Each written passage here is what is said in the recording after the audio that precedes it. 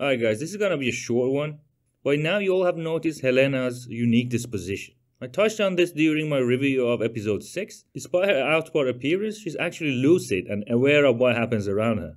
I believe the writers instilled an oracle trait in her, inspired by one of House Targaryen's unique characteristics, that is presage dreaming, or dragon dreams as they call it. It's said that the reason Targaryens managed to escape the doom of Valyria was because one of the daughters of the house, Daenys, later Daenys The Dreamer, saw the coming destruction of Valyria in a dream and warned her family. Since such clairvoyance characteristics were common among the Targaryens, Daenys' father, Aenar, later Aenar The Exile, acted on it and took his entire family to Dragonstone. Back to Helena's prophecies. Well, remember when she said this? You will have a dragon one day. You'll have to close an eye. If you have watched episode 7, then no explanation is necessary. In episode 7, we had a quick glimpse of Helaena again. What she was saying might have sounded like gibberish at first, but upon close inspection, it actually made sense. Hand turns loom. Spool of green, spool of black. Dragons of flesh, weaving dragons of thread.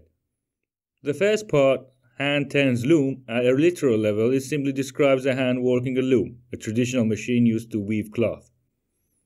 Figuratively, which is the main point here, I'd say Helaena is describing how fate guides and designs the events of present and future. After all, textile imagery has extensively been used to refer to work of fate and destiny in literature and fantasy literature.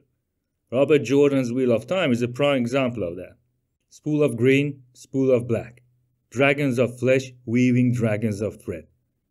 The theme of weaving continues, with Team Greens and Team Blacks represented by spools. Then is followed by dragons of flesh, weaving dragons of thread.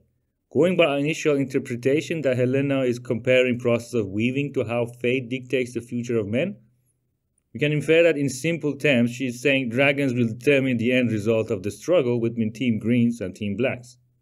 Yeah, I know, not as juicy as her first prediction, but hey, you can't be spoiling the events for viewers in every episode.